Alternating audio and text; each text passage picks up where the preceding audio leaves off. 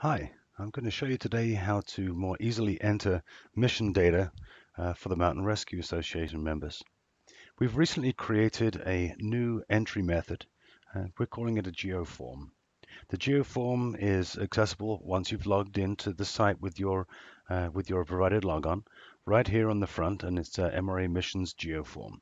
This is very similar to the existing form entry that we have, but a bit cleaner and more optimized for use on portable devices such as iOS or Android devices.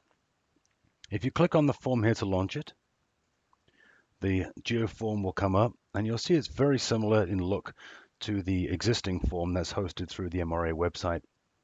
We have mostly the same fields.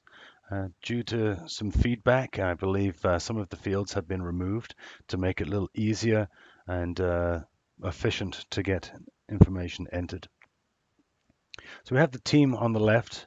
As you start to type a team, it'll pre-populate the team name for you.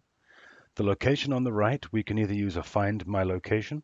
That's especially useful if you're using a mobile device and it's going to use the GPS to find my location. We can do a search, or as in the existing version, we can enter coordinates if we happen to know the exact coordinates of that mission. In the search here, we'll just start by entering Eaton Canyon, and we'll take Eaton Canyon Park, and that'll zoom us to the Eaton Canyon Park area. We can take the map and zoom in. I can now grab the pin here and drop it to be a little bit more accurate if I wish to see exactly where that operational mission took place. And we'll say this one took place back here by the falls. We can enter the mission number. This is exactly the same information as you were doing before on the other form. The date, we have a date picker. We have the total number of hours with this mission, the number of rescuers that were involved, how you're notified, and the other information that you're familiar with as far as activity, the number rescued, if there are any fatalities, etc.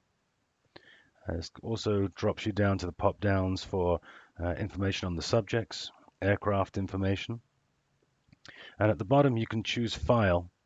If you click choose file, it'll allow you to upload a picture or a PDF or a Word document. You might have an after action review associated with this particular incident that you want to keep associated with this, or just a photograph of something that went on.